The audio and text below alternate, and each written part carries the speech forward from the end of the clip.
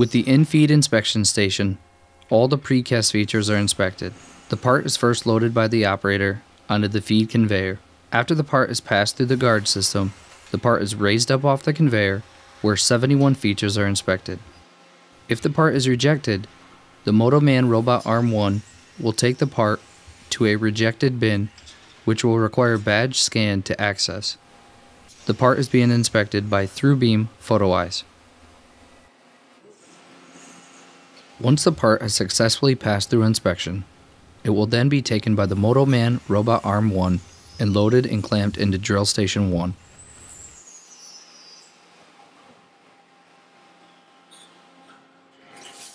In Drill Station 1, the overhead platen extends over the part.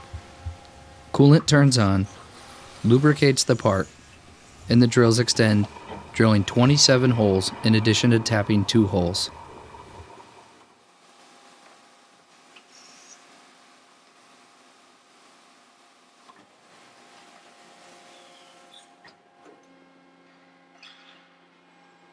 Once the part is drilled in Station 1, Robot 1 transfers the part to Drill Station 2.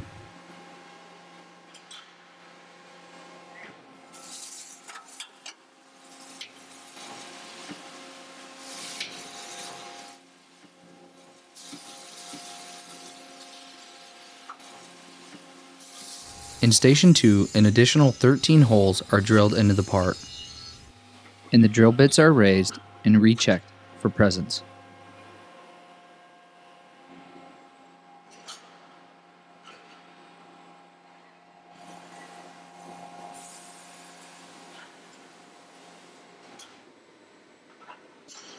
Once the part is placed into Drill Station 3, it is clamped and the final 14 holes are drilled into the part. After the drilling is complete, the Robot Arm 2 removes the completed part from the drill cell into an outfeed conveyor at the customer's facility.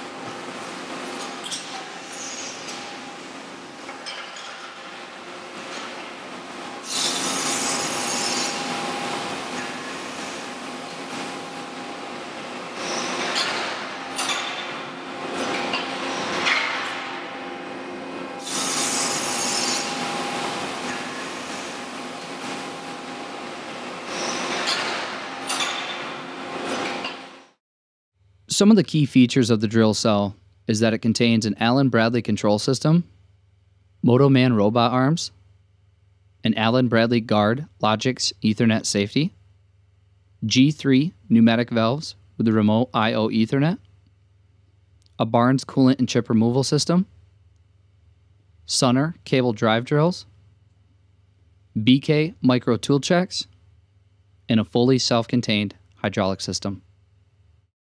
Some of the other useful features of the drill cell is that a part can be ran in a 30-second cycle time. Each station runs independent from the robots if needed, and light curtains are utilized for safety of the operator.